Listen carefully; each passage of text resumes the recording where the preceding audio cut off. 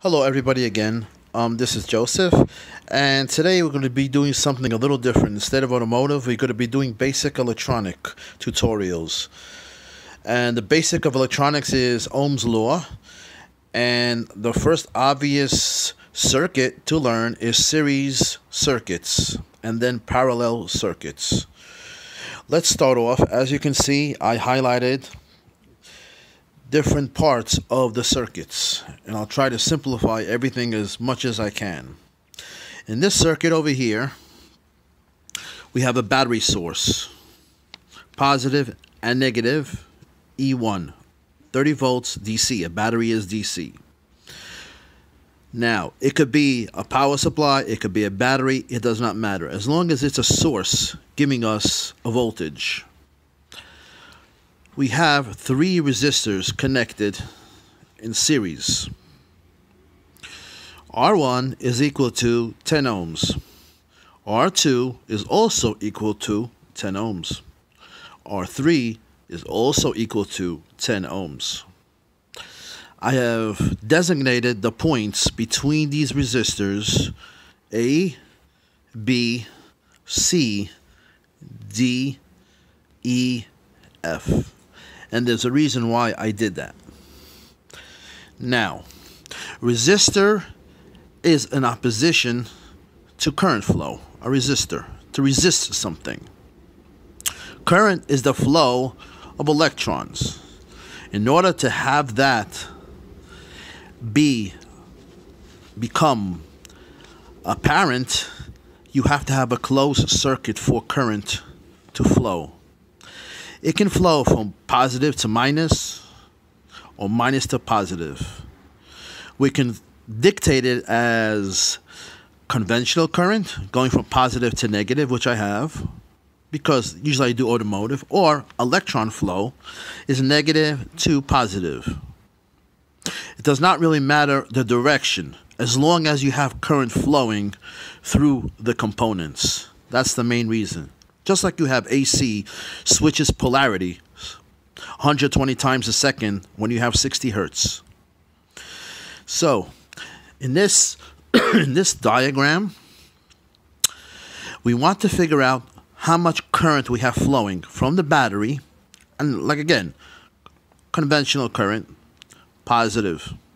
How much current is flowing through these resistors, through all these points?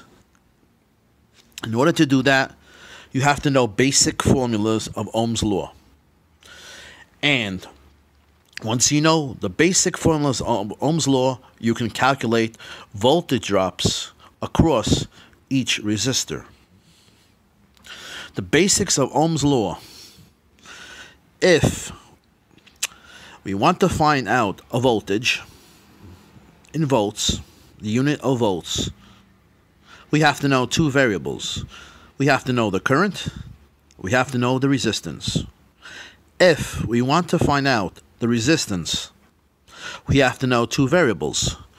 We have to know the voltage, we have to know the current. If we want to find out the current, we have to know 2 variables, the voltage and the resistance. You cannot calculate one if you only know 1 variable. We need 2 variables. In this case, in this example, we do have 2 variables. We know the voltage is a DC voltage equal to 30 volts. We know how much the resistance of each resistor is. We said each one is 10 ohms, 10 ohms, 10 ohms. So therefore, we already have what's necessary to plug into the formula. We're going to be using this formula.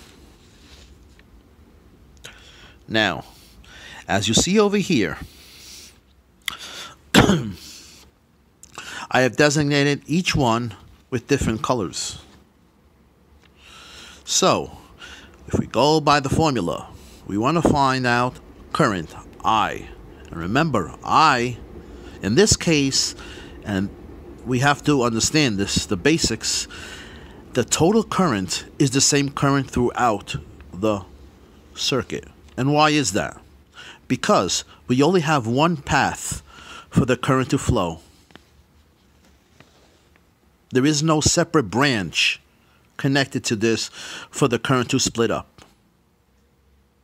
So therefore, off the bat, you have to analyze and say, this current is the same current as this current.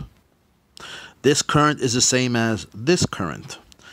This current is the same as this current.